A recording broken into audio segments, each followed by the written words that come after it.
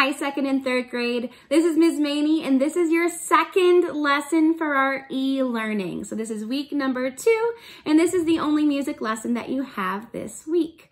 We're going to take it easy, but we're going to start something new. We're going to start learning about different composers, and we're going to be talking about composers for the rest of our year together, okay? So through the end of May, we'll be talking about composers of music. Now, a composer is a person who writes music either by musical notation, which is what we see right up there, which we're kind of familiar with. It's when you write notes on a staff.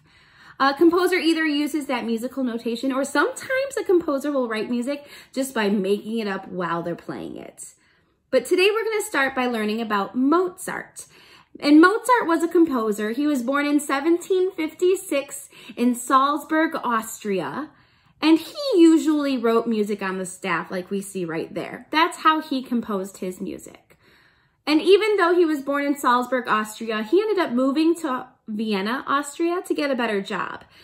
And even though those two places are in the same country, they're actually 184 miles apart. So he had a little bit of a trip because this is in the 1750s. So it wasn't quite easy to travel like it is easy for us to travel now. Now, Mozart was a very talented musician and a composer. And he was so talented that he composed his first piece. So he wrote his first piece of music by the age of 4. That means that he wasn't even old enough to be in kindergarten yet, and he was already writing music. And by the age of 6, which is the age that you turn when you're in kindergarten, he was already performing concert tours for royal families throughout Europe. He was really good. Now, remember when I said that Mozart was born in 1756? That time in music history we call the classical period. It's a period of time between 1750 and 1820 when music was composed. And a lot of that music that they wrote during that time was very clear and catchy. In fact, one of Mozart's pieces is so catchy that you've already sang it a lot of times. But I'll tell you more about that piece of music in a bit. But back to Mozart.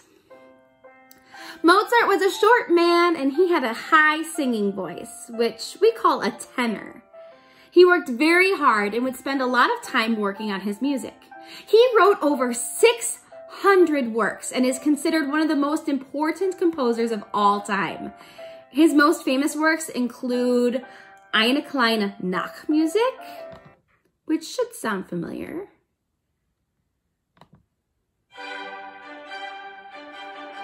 Yeah. Or The Marriage of Figaro.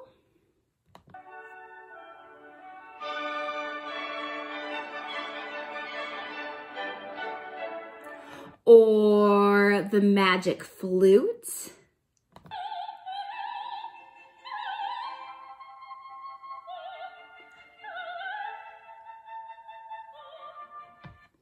And he also wrote many piano sonatas and concertos and more things too. Remember, he wrote 600 works, over 600 works. But the most famous piece that he wrote is my favorite piece, and it's probably yours too, at least as far as music that you know by Mozart. It's called 12 Variations au Vous dirige Maman. I don't think I said that right, but we know it as Twinkle, Twinkle, Little Star. Did you know that the melody that we use to sing Twinkle, Twinkle, Little Star is the same melody that we use to sing the ABCs? And Ba Ba Black Sheep. What's a melody? It's the tune or the notes that we sing to play or play to make a song. Which basically means that if we sang those songs but took away all of the words, all 3 of those songs would sound exactly the same. Let me show you what I mean. Doot. So, if we're looking at a piano, let's look at the notes that I would play if I wanted to play Twinkle, Twinkle, Little Star. Twinkle, twinkle, little star, how I wonder what you are. Now look at the notes that I would play if I wanted to play the ABCs. A, B, C, D, E, F, G, H, I, J, K, L, M, N, O, P. Or what if I wanted to play Ba, Ba, Black Sheep? Ba, ba, black sheep, have you any wool? Yes, sir, 3 bags full. Did you notice anything? It's the same song. It's the same song. We just use different words when we sing each of the songs. Oh, I'm so close to you. And that's kind of cool. Mozart, he made that song. So, 2nd and 3rd grade, you have an assignment from me. Don't worry, it's not hard. Listen to that melody again, and I want you to sing it. Sing Twinkle, Twinkle, Little Star, and then sing the ABC song. But I want you to sing it to somebody who is not watching this with you, somebody who has not read your worksheet with you. Maybe that's a parent, or a brother or sister, or a cousin, or maybe it's a pet, or maybe it's a stuffed animal. Sing those songs, ABC song, and Twinkle, Twinkle, Little Star, back to back, and see if that person that you're singing to notices. See if they notice what those songs have in common. Does that person realize the melody is exactly the same? And then I want you to tell them 2 cool things that you just learned about Mozart. It could be anything, whatever that you remember that you thought was pretty neat. Maybe you have to watch this video again or read the worksheet again and remember. That's okay. But that is your job, okay? Now, before we leave for the day, whoa, oh no. I almost dropped you. Okay. Before we leave for the end of the day, I want to read a book to you. This is Because. This book is Because, and this book is a little extra special because those of you who are in Ms. Rapp's 3rd grade class know that you gave me this book. So maybe you've already read this with me or with somebody else, but I want to read it with you because it's about composers. It has a couple different composers in it, but then it talks about all the other people that it takes to put one piece of music together. It's not just one person. It takes a lot of people to work together. So let's read this. This is by Mo Williams and Amber Wren, and it's called Because.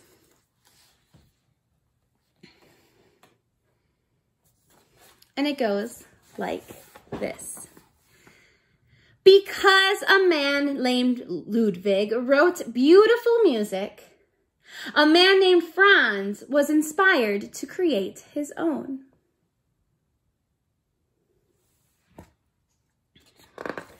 Because many years later, people wanted to hear Franz's beautiful music. They formed an orchestra.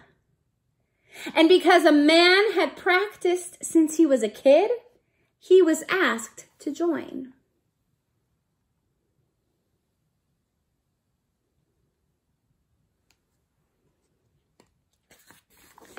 Because a woman studied night and day, she too was asked to play. Because many others loved and practiced their instruments, there were enough musicians.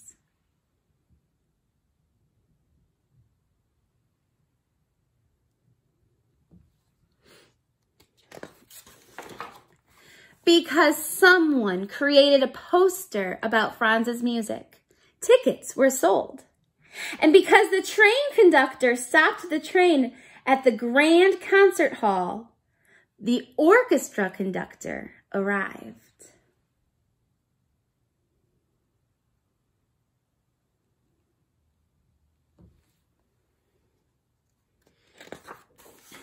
Because the orchestra librarian had copies of the score, the orchestra rehearsed.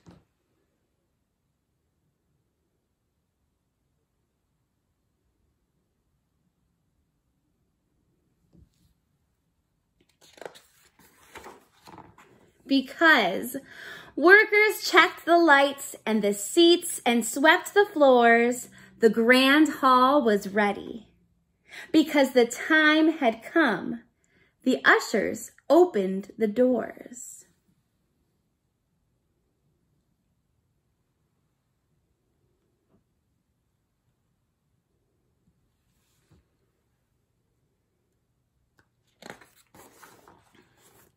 Because someone's uncle caught a cold, someone's aunt had an extra ticket for someone special.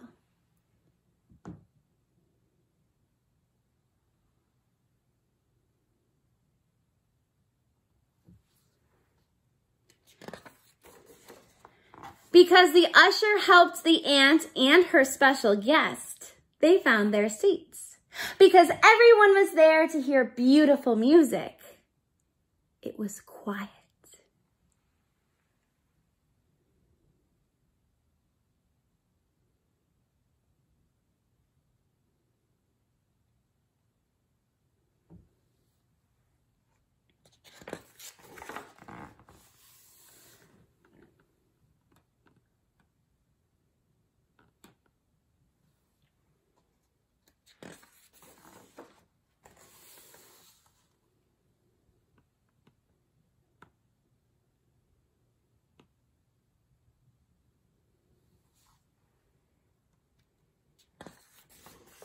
In row C, seat 14, sat the girl with the uncle's ticket.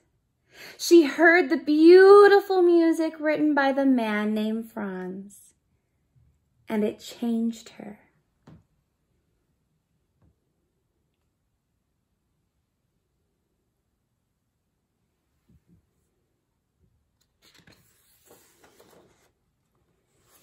The girl was changed.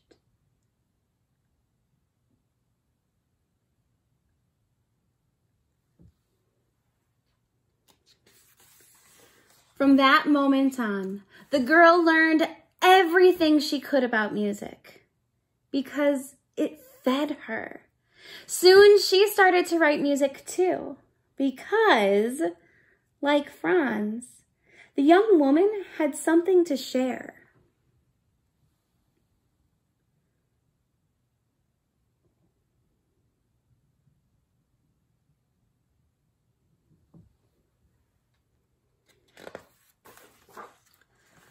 Over time, the woman became very good because she worked very hard. One night, her music was discovered because she was also very lucky.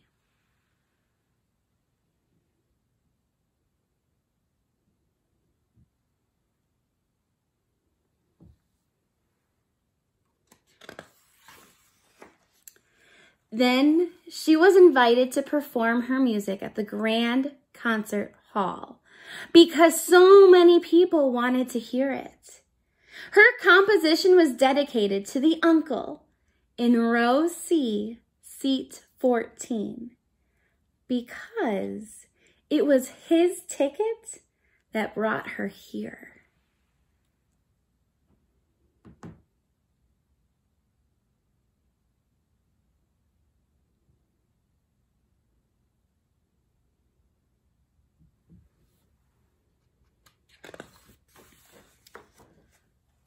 And that night, someone else was changed. That is how it happens.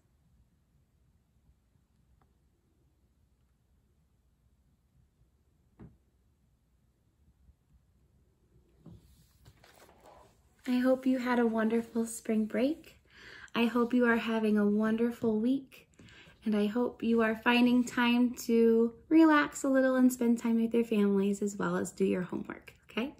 So I will see you next week. You can click around my YouTube channel if you want to see more videos that I've made. It's not just lessons that I've been doing. It's other books, other songs, and things like that. But I will talk to you soon. Have a good day.